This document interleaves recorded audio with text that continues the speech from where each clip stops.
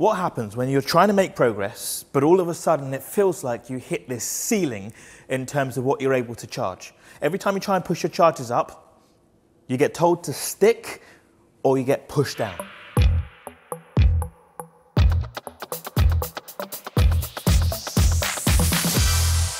So Ede Prod, that's the Instagram name here, from Senegal, really raises an issue that many of us have faced at some point in your career.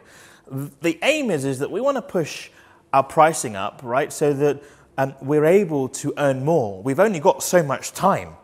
So that means we either spend more hours doing what we do, or we have to find a way of increasing the pricing.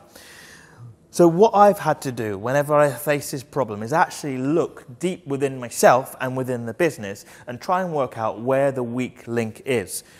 So it could be that you need to look at yourself as an individual. Okay? It could be the way you present yourself. It could be the way you speak and articulate yourself on the phone or on email.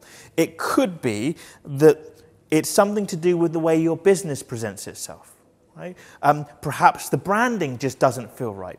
Perhaps your portfolio is outdated and old and it doesn't really represent the type of work that you can do. Or maybe what it is the actual skill that you possess is not up to the standard that is competitive within the market. Right? When people compare you to other people, there's not enough value there for them. So look at all three of those things and work out what the weakest link is, because you are only as good as your weakest link. And if you focus on that weakest link, find out a way of improving it, then you will probably find that once again, you're able to nudge the pricing up. But what will happen is at some point, you're going to get stuck again. And that's fine, because all you do is you go back and you look at those three core things. You look at yourself, you look at your business, and you look at your skill or the product or service that you actually provide. And you work out how you can increase the quality of any one of those things. And once again, things will become fluid again. So good luck.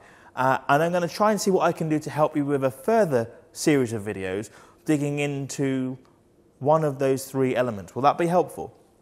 As always, thank you to those of you who support here on YouTube. If you haven't subscribed, if you found value in this content, please feel free to subscribe, or maybe just like if you do like. And as always, what I really appreciate and what I love is any comments. If there's a suggestion, maybe you disagree with something I've said, or maybe you have another suggestion, please leave it in the comments below.